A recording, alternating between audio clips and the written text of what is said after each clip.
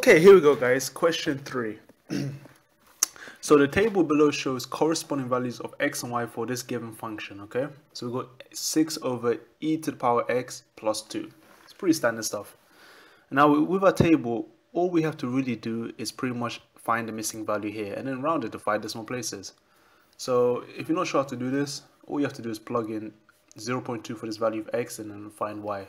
So in other words, you need to find, let me have a look, 6 over e to the power of 0.2 and then plus 2. And once you enter in the calculator, well, I've done it already and I got a value of, let me see, 1.8625 and 4. So easy mark. Now this is needed in order to pretty much do the trapezium rule. And the trapezium rule is used to find the area under a curve for a given function. And this is, instead of using integration or calculus, we can just use a nice formula. So this trapezium formula is given by this. So we could say that the area A under the trapezium rule would be the change in x or h over 2 times. And now all we have to do is pick 2 points, the value for y at the beginning of x and the value for y at the end of x. So x equals 0, y is 2, x equals 1, and y is this value. So it would be 2 plus 1.27165. So we just highlight, we're picking these values. Plus, and then you just do 2 times every other y value in between. So we're going to pick these 4 y values. So make sure you put them all in. So it'll be 1.86254 plus dot dot dot. So all of them plus 1.41994. 994. That's it. So yeah, so all of these are just the 4 values here. And once you do that, you should get a total area. Oh yeah, the delta x, just in case you know what this means the change in x, so what's happening in each step. So we're going up in 0.2s. So delta x here will just be 0.2. So 0.2 over 2. So yeah, as I was saying, put that in the calculator and you should get a final estimate area to 4 decimal places of 1.6413 for dp. That's it, guys. That's pretty much how to handle the trapezium rule. Now for everyone else, let's move on. So part C. So anyway, this was an earlier sketch. So this tells us that figure 1 shows a sketch of part of a curve with this given equation as we saw. So here is the area and we already evaluate that using trapezium rule. Now C, use the substitution u equals e to the power x to show that the area of R can be given by this, where a and b are constants to be determined. So they pretty much tell us what to do. So they want us to say let u equal e to the x, and now we just have to use substitution to work this out. Quick heads up, the area in general of R, area of this curve is just going to be the integral from 0 to 1. So we look at 0 to 1. So 0, 1 of 6 over ex plus 2 dx. So that's what we're trying to evaluate. So we need substitution to make it easy, because e to the power x is quite difficult to work with at this stage. Now letting u be this term, differentiating this, so du over dx, this will just give us ex, because this is a standard definition. And now we need to find an expression for dx. So we can say that dx, so rearranging this, multiplying dx across and dividing by e to the power x, we should get dx, which is equal to du over e to the power x. Now to keep this in terms of u, we already know that the value ex is also u. So dx is also equal to du over u. And that's it, guys. Now let's substitute everything back into this area, into this equation here. So we should have that the area is now the integral, so we'll do the limits in a second, of 6 over, so ex, e to the power x plus 2 is just u plus 2 times, and then dx is now du over u. That's it.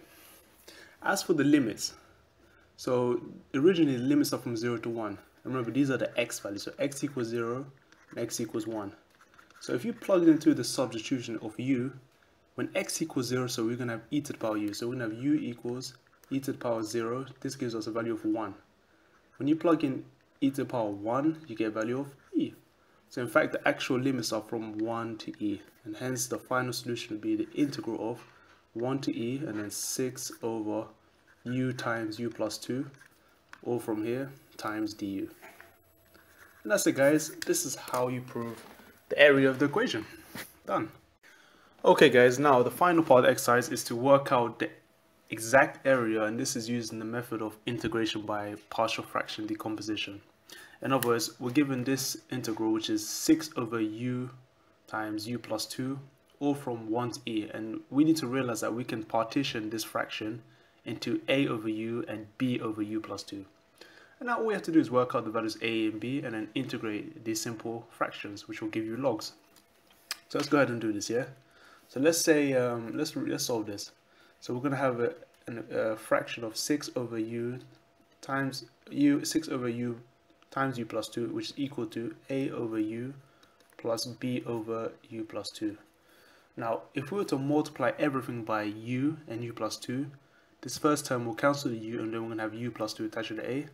So let's have, so we're going to have 6 equal a times u plus 2. As for b, if you multiply everything by u and u plus 2, the u plus 2's are cancelled and you're left with just a u, so it will be b, u. Now to calculate these values a and b, we just need to substitute some values for u to get to eliminate it. So let's let u equals 0 firstly. What happens? We're going to have 6 equals a times 0 plus 2, which will just simply give us 2a. Let me just write it down quickly. So 2a, and then when you plug in u equals 0 for b, this will just become 0, so you're left with 6 equals 2a, and therefore a must equal 3. Easy stuff. Now same thing applies here, so let another value for u, so now we're trying to find the value of b. So let's say u equal minus 2, so then this part will cancel out. So when u equals negative 2, we're going to have 6 equals a times 0, which is 0, and then plus b times negative 2, so that'll be minus 2b. And likewise, b here would equal minus 3. Easy stuff. And that means now our new integral is going to be the integral of, so replace a with 3, so 3 over u minus 3 over u plus 2. All respect to u, and this is from 1 to e. Alright. Another cool thing is that we can just literally take out the u right now. The 3 right now, so we're going to have 3 and then the integral of e to 1 to e, and we're going to have 1 over u minus 1 over u plus 2 du.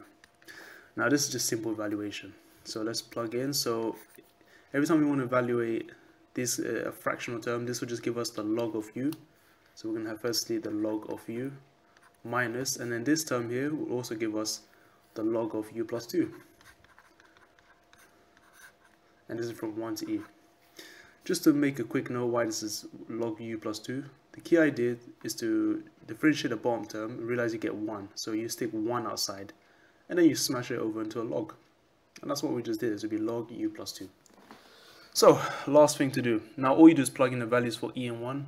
So let's do it in 2 parts. When we plug in the values for e, what do we get? I'll do it like this. So you're going to have log ln e, so this will give us 1. And put e here, we're going to have ln e plus 2. So we're going to have 1 minus ln. You can't actually do it, it's too tight. Let me do underneath. So you're going to have 3 times. So over here, we're going to have 1 minus ln e plus 2. Now, the last term, so we're going to subtract against when we put 1. If you put 1 for the ln, you're going to have ln 1, which is 0, minus, and put 1 over here, we're going to have log 2. So ln 2. And that's it, guys. Now all you do is tidy this up, and then you'll realize that if you could tidy this up neatly, you got 0 minus this term, so this will be a positive log 2, so it'll be 1 minus ln e plus 2 plus log 2. And simplifying all of it neatly, you should get 1 plus, let's see, log 2 over e plus 2. So log 2 over e plus 2.